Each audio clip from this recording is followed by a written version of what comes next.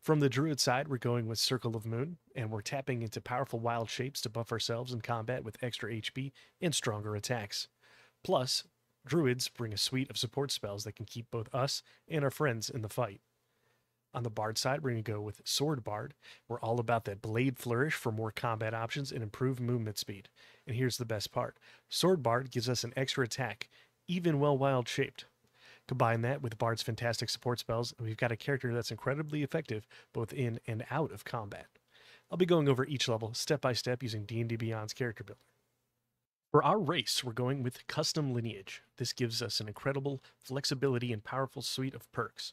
A +2 to any ability score, a feat, dark vision, or a skill proficiency. Plus, it offers us a lot of freedom for roleplay. Want to lean into your primal side and be a beast man? Go for it.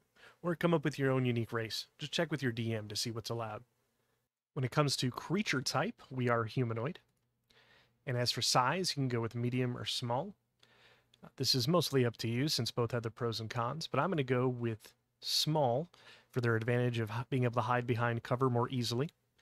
Plus, the idea of a tiny character transforming into a large beast I find pretty hilarious.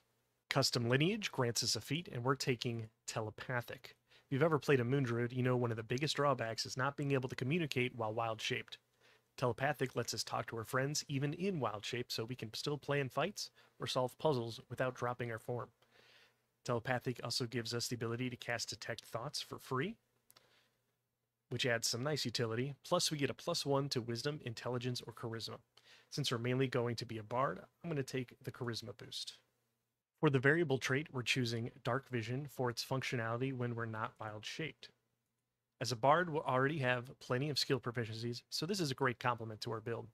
For ability scores, I prefer using point buy to create balanced stats for my builds. Here's how we're shaping up our party animal. Strength, I'm going to leave it 8. We don't need much strength for combat since our wild shapes can provide some impressive strength scores when necessary. Dexterity, I'm going to set to 14. This will max out our armor class while wearing medium armor and give us solid attack capabilities as a sword bard when not wild shaped. Constitution, I'm going to set to 12. We won't need a ton of health because we'll get extra hit points from our wild shapes. Intelligence, I'm going to leave as 8 as our dump stat. For roleplay, I think it kind of makes sense that a character who parties hard might not be the most intelligent, often overlooking the morning headaches. Wisdom, I'm going to set to 14. We only need a 13 to multiclass into Druid, but a 14 will boost our spell DC for Druid spells and improve our Wisdom saves. Charisma, I'm going to boost up to 15. This is our main stat for Bard spells, Charisma skill checks, and saving throws. With our Telepathic feat and the Custom Lineage giving us a +2, this jumps up to an impressive 18 at level 1. At level 1, we're kicking off with Bard, setting the stage for our party animal build.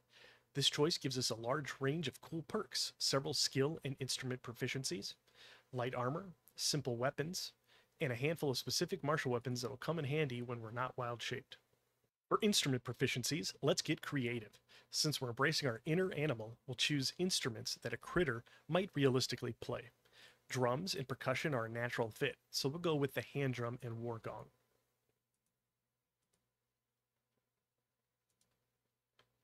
I'm also picking up the pan flute. Imagine it as an oversized harmonica strapped like a one-man band setup. Feel free to get inventive. If you or your DM are wondering about animals playing instruments, just check out circus videos. Bears playing instruments are a real thing.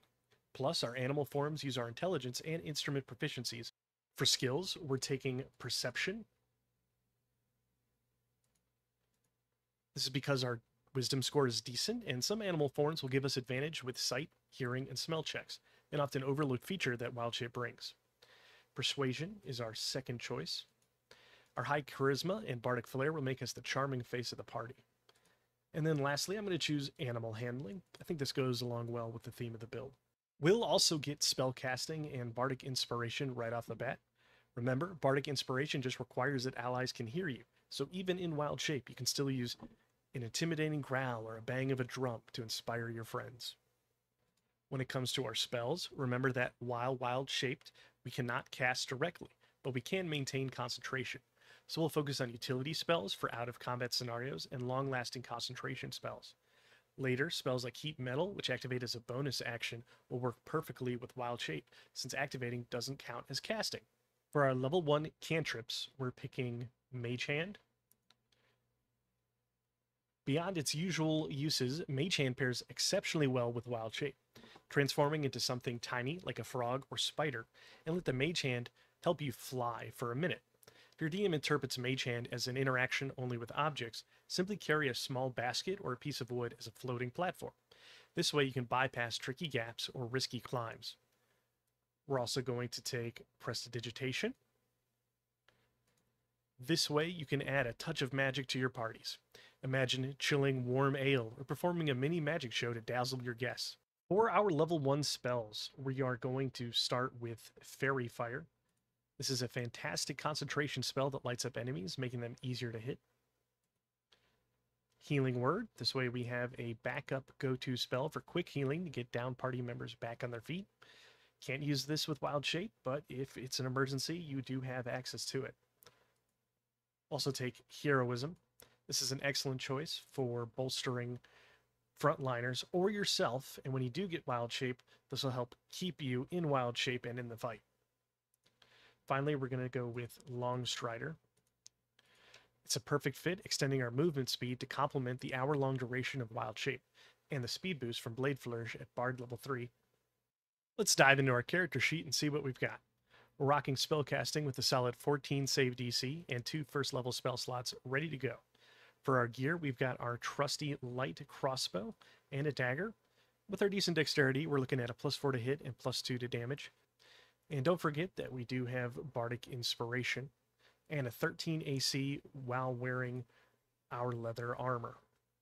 At level 2, we're going to pick up our first level in Druid. I think this is the best strategy early on, since Wild Shape can be very powerful at lower levels. Even more so with our subclass, Moon Druid, at level 2. So first thing we get are some new proficiencies, medium armor and shields. Keep in mind that there's a sage advice that druids wearing only non-metal armor is more of a flavor choice and taboo to some druids. So talk to your DM on whether or not they will enforce that, so you can eventually get half plate over something like hide armor. We also get druidic, that could come in handy in certain situations. And of course we get druid spellcasting. For our level 1 druid spells, we're going to start with Guidance. This is a fantastic spell for boosting those tricky skill checks, and it stacks with Bardic Inspiration. Next, we're going to go with Druid Craft, completing our repertoire of ultimate party animal spells. This way we can dazzle our guests with a display of nature magic.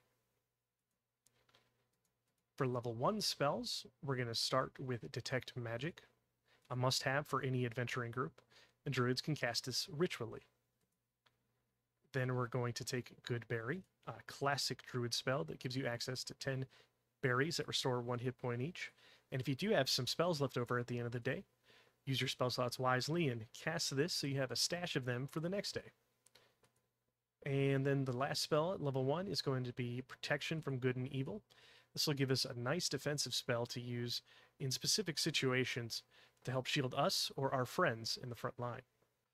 At level 3, we're leveling up our Druid abilities with a second level in Druid.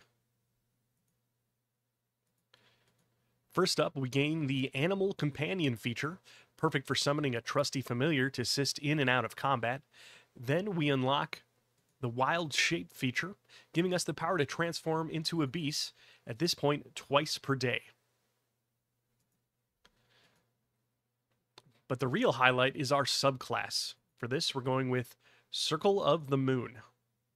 With Combat Wild Shape, we can use Wild Shape as a bonus action. This means you can cast a spell before transforming or transform and attack all in the same turn. Plus, with the Circle Form feature, we now Wild Shape into a beast with a CR of 1 or lower. While this doesn't increase until level 6, our shapes are still as robust as a level 5 Moon Druids. Remember, you can only Wild Shape into beasts you've seen before, so make sure to chat with your DM. Ensure they include several CR1 beasts in your campaign, or provide some starter or homebrew options to expand your Wild Shape repertoire. At level 3, we gain access to one more Druid spell. I'm choosing Absorb Elements. This is a fantastic defensive spell that will give us a crucial edge when we don't have the extra HP from Wild Shape. While it can't be used in Wild Shape, it'll help us absorb elemental damage and even boost our damage output when we start swinging with our Sword Bard abilities. And here's the best part, because we're multi-classing into 2 full casters, we get the full spell slot progression. That means we now have 4 level 1 spell slots and 2 level 2 slots at our disposal. From here on out, we're diving into the Bard side of our build. At level 4, we're going to add our second level of Bard. And things are about to get even more exciting. First, we gain Magical Inspiration, which amps up the magical damage and healing for anyone we inspire. Your Bardic support just got a serious upgrade. Next up, we got Jack of All Trades. This nifty feature adds half of your proficiency bonus to any ability check, including initiative. That means we'll be quick off the mark and ready to lead our party into action. Finally, we unlock Song of Rest. At Bard level 2, this powerful ability grants extra healing to everyone during a short rest, making our recovery between battles even smoother. Now we're picking up one more Bard spell, and I'm going to go with Featherfall. This spell is your ultimate safety net, perfect for those moments when you or a friend might need a quick rescue from falling damage.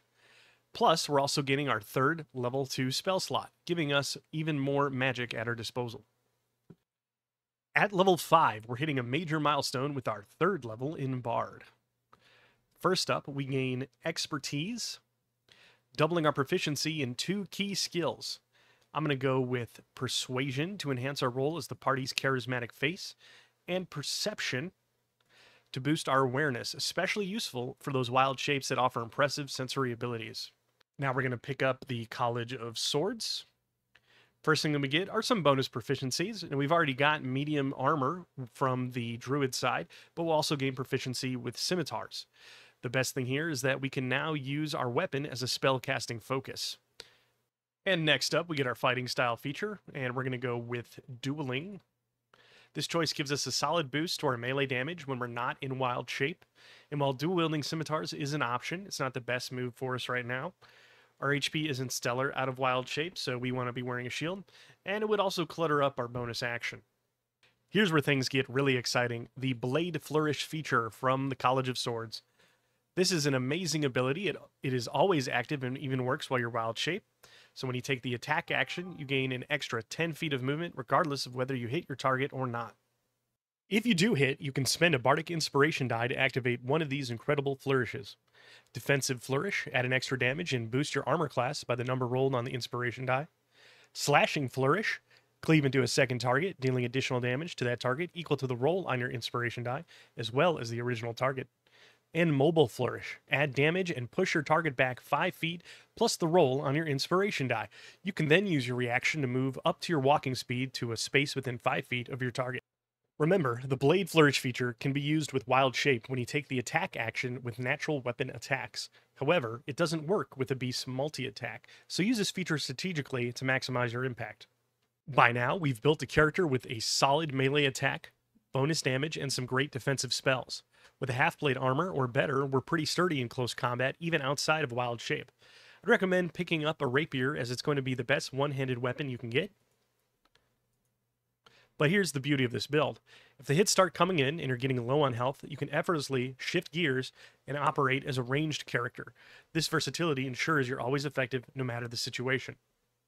At level 3 Bard, we unlock our first second level spells, and it's time to take things up a notch.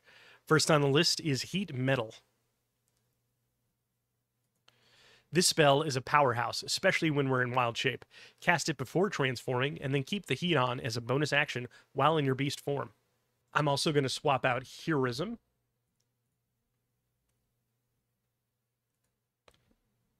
And we're going to take Enhanced Ability. This is a versatile spell. It is fantastic both in and out of combat, and it lasts an hour, making it a great fit for wild shape. In battle, Bull's Strength gives advantage on grapple checks, perfect for beasts that don't normally grapple, while Bear's Endurance provides temporary hit points for extra durability.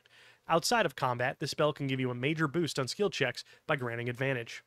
And as we hit level 5, we're also gaining 2 level 3 spell slots, expanding our magical arsenal even further. At level 6, we're adding our 4th level in Bard. First, we gain Bardic Versatility, which lets us swap out a skill, expertise, or a Bard cantrip whenever we get an ability score improvement. While we won't use this feature right now, it's great to have the flexibility to adapt to your campaign's needs. Next, we get our first ability score improvement. While feats are tempting, there aren't many that significantly boost Wild Shape. Instead, we're going to pump up our Charisma to 20.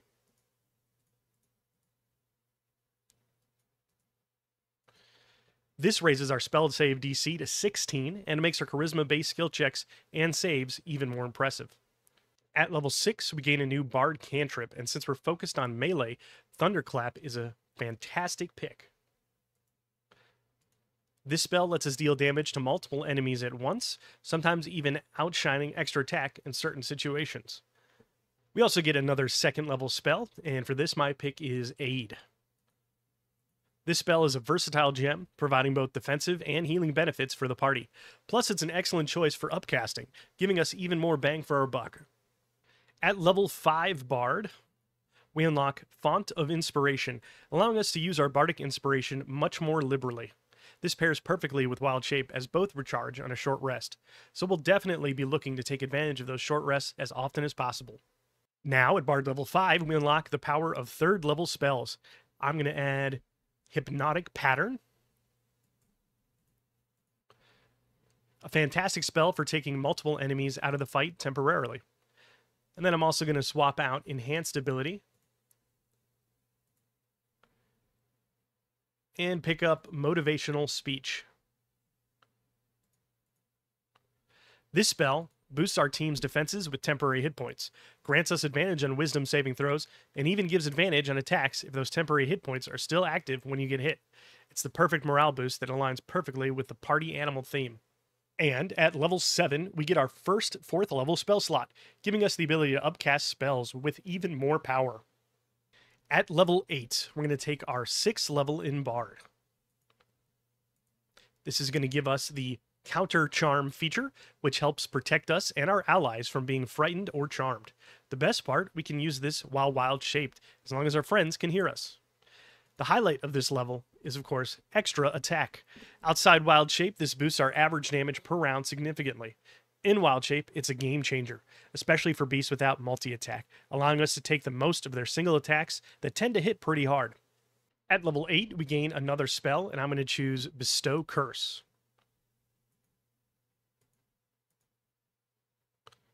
Since we're not shy about getting up close and personal with our enemies, this spell is perfect for us.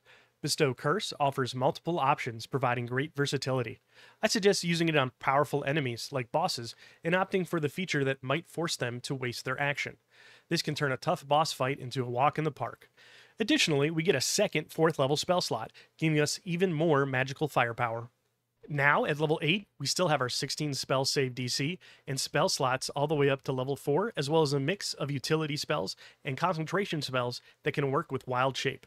We've equipped better armor and a rapier and a shield to help us out in melee combat when not using Wild Shape.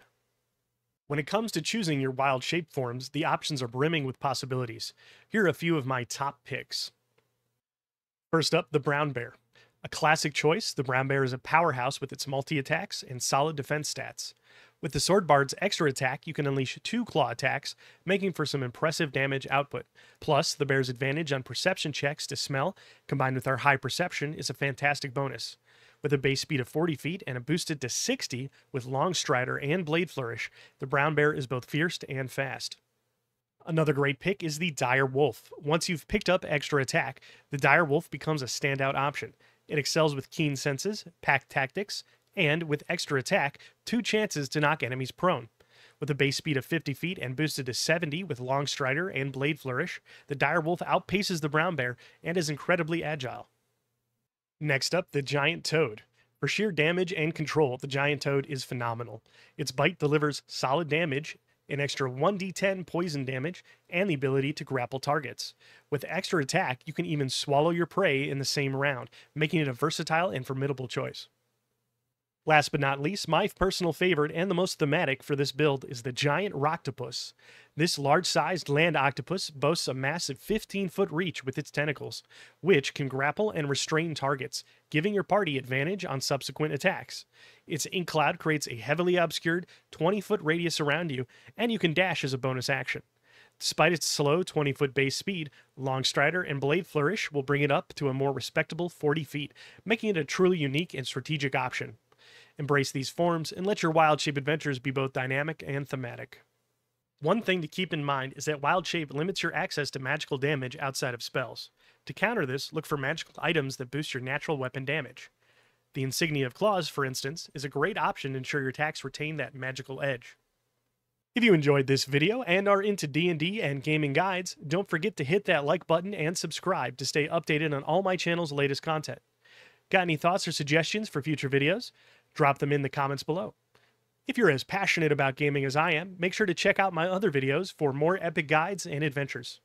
This has been Deadmanfred, and until next time, may RNG be forever in your favor.